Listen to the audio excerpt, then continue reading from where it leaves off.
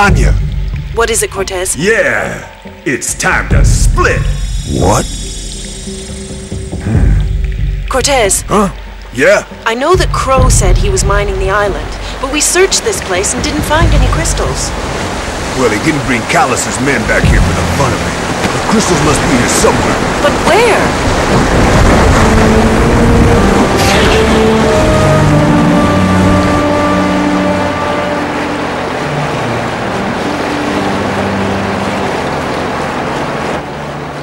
Of course! The crystals aren't on the island, they're under it! Come on, Tin Man. Hey!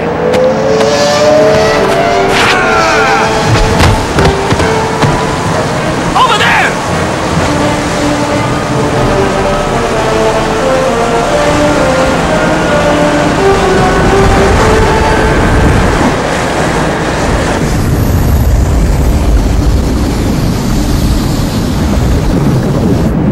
Hey there guys, and welcome back to TimeSplitters Future Perfect. We're back in 1924 on the island where we had that adventure with British Captain Ash. And now we're going underneath the island in a submarine to go look for the time crystals which are mined there. This is where it all began. The crystals are here and Crow's time machine must be here too. Destroy the crystals and you destroy Crow's power. The TimeSplitters will never be created. The war will never happen. This is it, Cortez. Billions of lives depend upon you.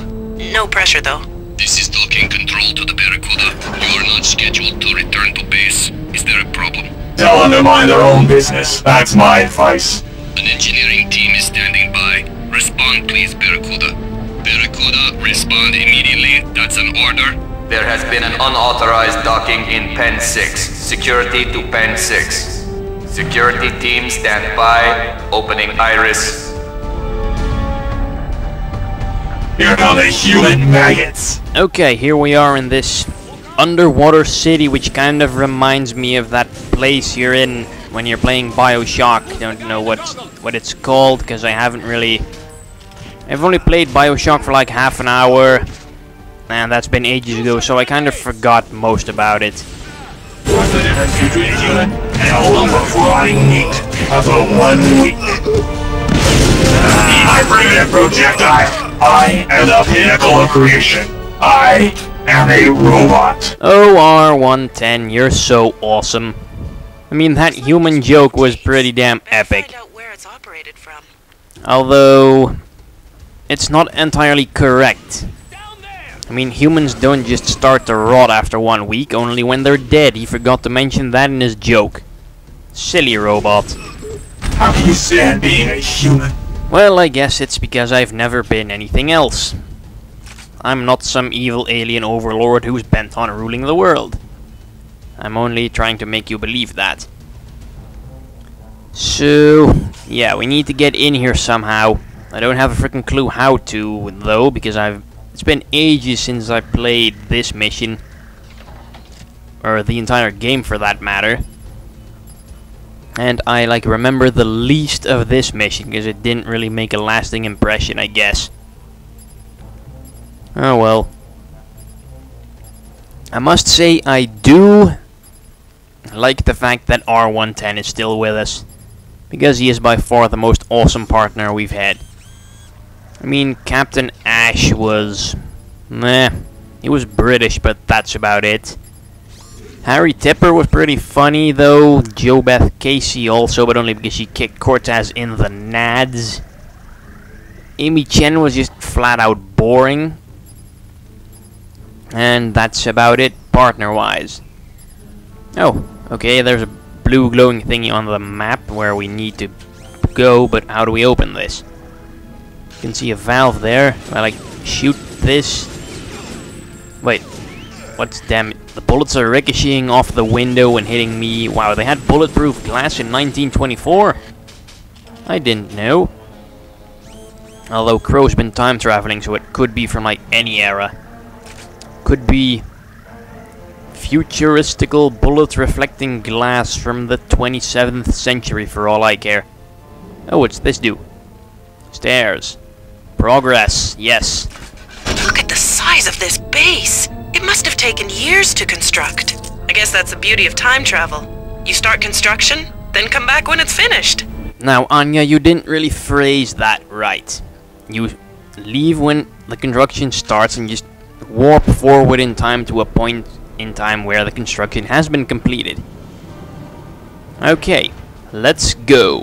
Jeff, there could be a human hiding that pipe. I'll check it out. Nothing here. Jeff. This is one dumb robot.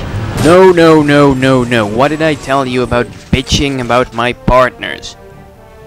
Although I think she hasn't been bitching about Amy Chen. But then again, Amy Chen wasn't an incompetent dumbass like Captain Ash, Harry Tipper, and Joe Beth Casey. But R-110 just... Hell, he was just curious. He wanted to see if there was something down there, but there wasn't. Or maybe there was, and he just dove into that pipe to go after it. Or he just fell in because he's kind of clumsy. Oh crap. Well, ooh, harpoon gun. Yay, the harpoon gun makes a return. You know, because we're underwater and they use harpoons to shoot fish and stuff underwater.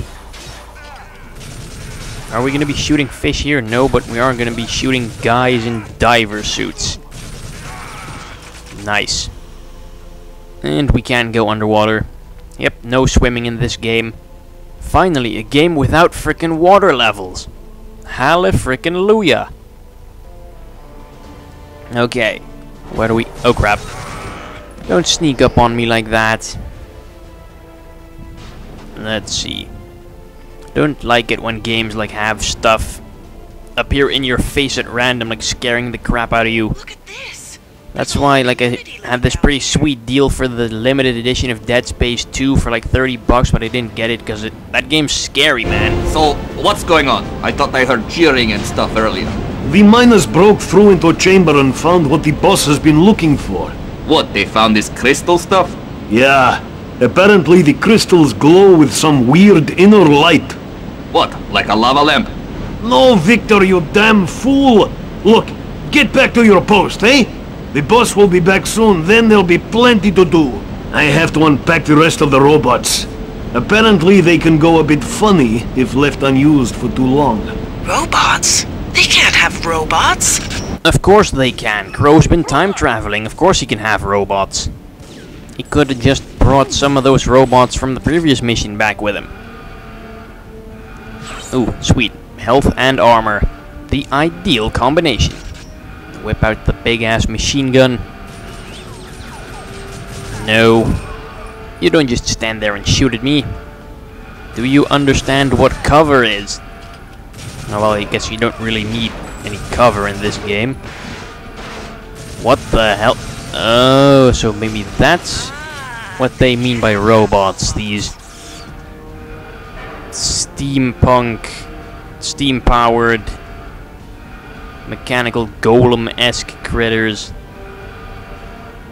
Okay, so I wonder what R-110 would have to say about those robots. Because he said, like, oh, he's the pinnacle of creation, he's a robot. I wonder what he thinks of those robots. Crap, another one. But, yeah, did we really have steam-powered robots that can hold guns and shoot them in 1924? In a British island, nonetheless? Screw you, Japanese. British are the new boss in town when it comes to making robots. They were like 80 years ahead of you guys. And yeah, now it's really starting to look like that place from BioShock. Also, it kind of reminds me of Venice for some reason. Even though I've never been to Venice. It just reminds me of like pictures I saw in books and on TV and stuff. And cartoons, because everyone learns everything from cartoons, especially when you're a kid. I mean, I remember like there were some cartoons I watched when I was a kid that really helped me learn stuff. Like, whatchamacallit? I don't really know. I do know that you had some batshit crazy cartoons back when I was a kid. Like, I recall seeing this show called Biker Mice from Mars. which was about 3 like aliens that came from a planet. They were like mice, and they were bikers, and they were like cyborgs and stuff. They were like cyborg humanoid mice that ride motorcycles and fight evil.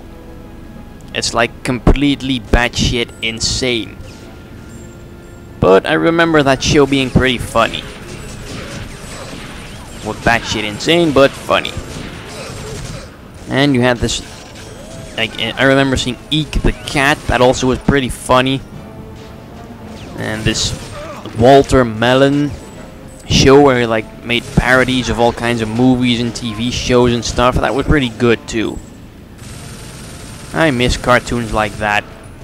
I mean, when you see what crap Disney Channel or Disney XD or whatever the hell it's called is pumping out these days. Ugh. I mean, really. Such crap, like freaking Jimmy Two Shoes. That's like the worst show ever. And freaking Hannah Montana and the Jonas Brothers and stuff. Disney Channel sucks. I want Jetix back. Or Fox Kids. Fox Kids was awesome back in the day. Though that might just be the nostalgia goggles speaking. Also, yay for picking off guys with double machine guns. Manly. A lift shaft. Maybe it leads down to the mining site. Better look for another way down. Greetings. Yay, R-110's back, and he's polite. He actually greets me. And not just like hello or hi, he says greetings. Like a true gentleman. Who is he? Maybe R-110 has a little bit British inside of him as well. They discovered the wheel. Clever humans.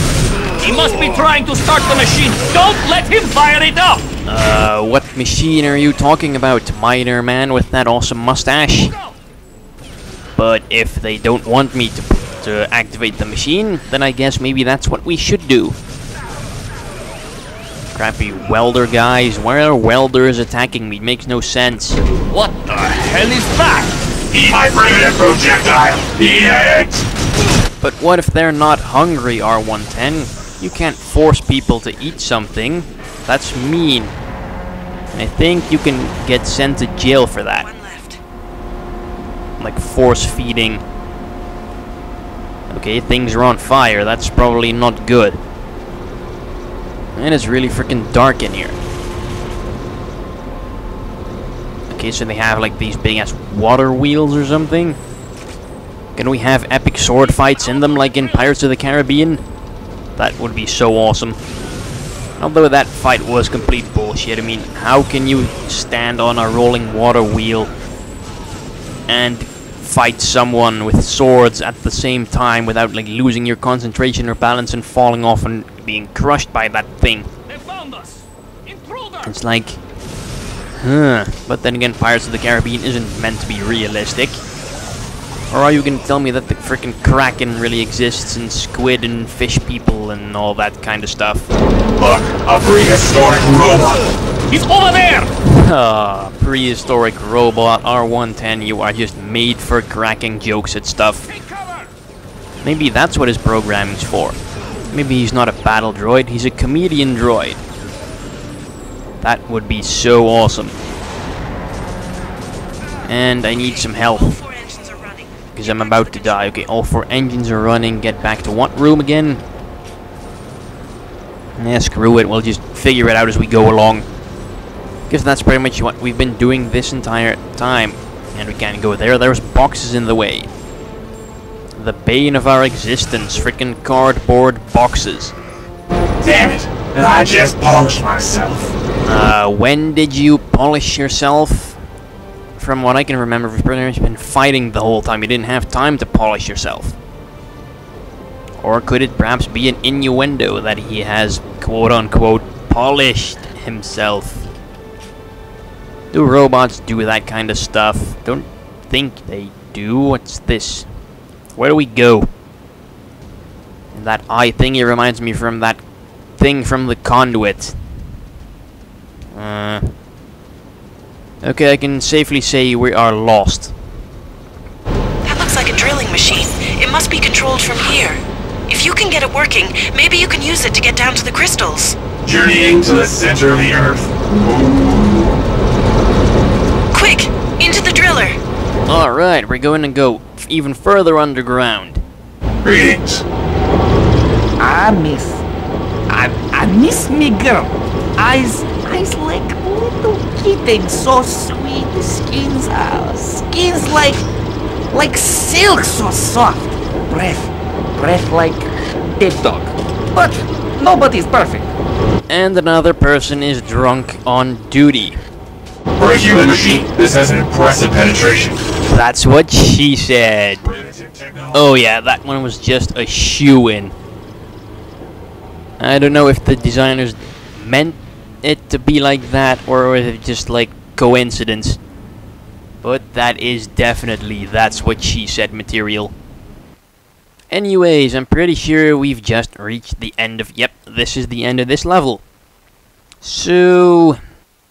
yeah, I said the videos were going to be shorter from now on, and indeed they are. Robot Lewis Stevenson, that's like the prehistoric robot. So enjoy the ending cutscene, and I will see you in the next part of TimeSplitters Future Perfect. Bye-bye. Brothers! The time has come to prove our allegiance! You all know your target! He has dared to interfere with our leader's plans! He must be eliminated! We'll see about that. Death to Cortez! Death to Cortez! Death to Cortez! I think you better stay here.